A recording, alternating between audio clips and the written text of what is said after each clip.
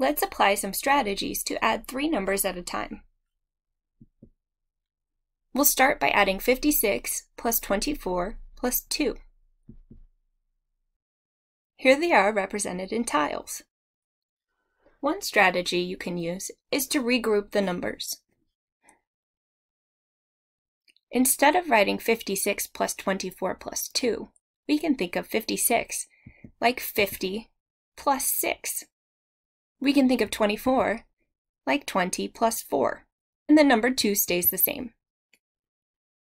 So essentially, we're adding 50 plus 6 plus 20 plus 4 plus 2. Nothing has changed because we still have the same number of tiles. Now remember, you can add in any order. So let's reorder our numbers so we have all of the tens together and all of the units together. Here's what the tiles would look like. Essentially, we would add 50 plus 20 plus 6 plus 4 plus 2. Adding the tens place value of 50 plus 20 gives us a total of 70. If we add all the units, 6 plus 4 is 10, and then we have another 2.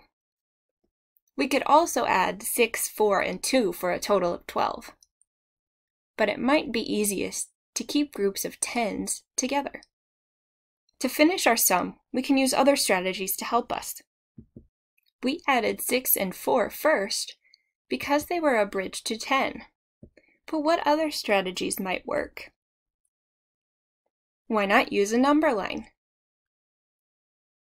If we want to add 70, 10, and 2, we could start by plotting the number 70 on the number line, adding 10 spaces to that, and then 2 more,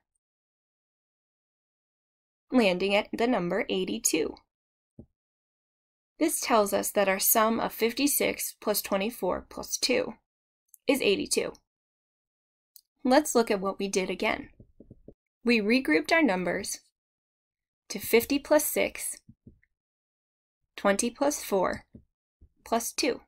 Since we can add in any order, we rearranged our numbers, then added the place values separately. 50 plus 20 gave us 70, 6 plus 4 gave us 10, and then another 2 more. We used a number line to help us see the sum of 70 plus 10 plus 2, which was 82. So 56 plus 24 plus 2 is also 82.